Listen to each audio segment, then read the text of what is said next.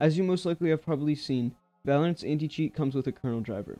If you don't know what that is, it's basically a program that can be run at the highest level and can see everything that is happening in your PC. Valorant devs have said multiple times that it will only be able to scan your PC while you're running Valorant.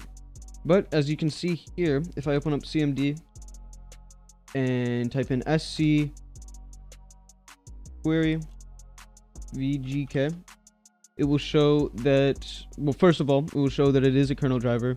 Second of all, it is running, and it will run anytime you launch your PC.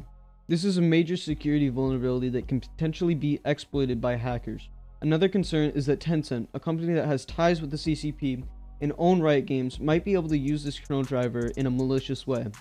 Today I'll be sharing a way to toggle the VGK driver on and off.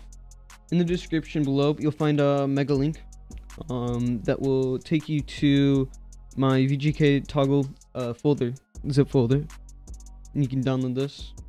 So now we have the VGK toggle folder, and we can extract this with 7-zip or any other file extractor program. The password should be plaz777.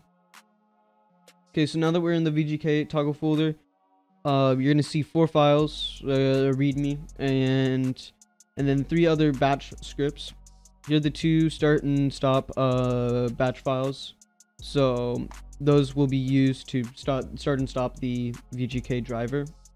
There's also another batch file just to check the VGK status, and if we run that right now, it will obviously say that it's running, kernel driver stoppable, what I just showed. So right now, since I checked the status, it's running.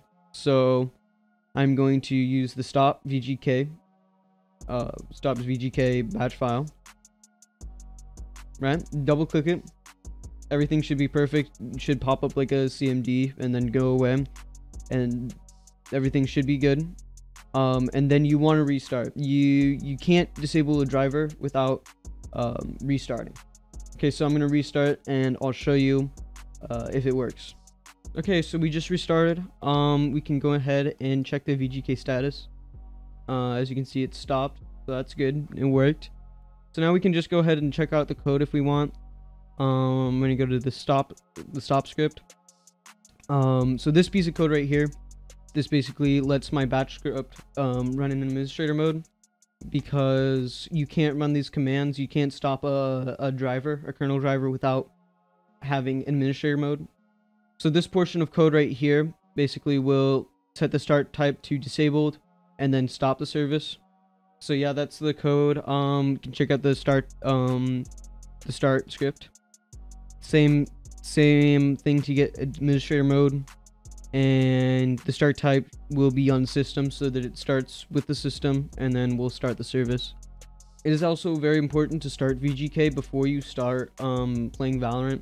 I'm not sure if it will ban you. It might just not work, but it's always safe to just start it before you start playing Valorant. And also, I've heard from people that stopping the VGK service will reduce input lag in other games. So like if you don't want to play Valorant, you can just stop the service and then play another game, and you'll have reduced input lag in that. I don't have tests saying that the input lag is reduced, but I've heard just from people saying that it feels reduced, so just take that into consideration. So that's it. Those are my VGK toggle strips. You can download them in the description below. Should be a mega link. Anyways, thanks for watching. Leave a comment if you have any questions or any problems, and I'll be able to answer them.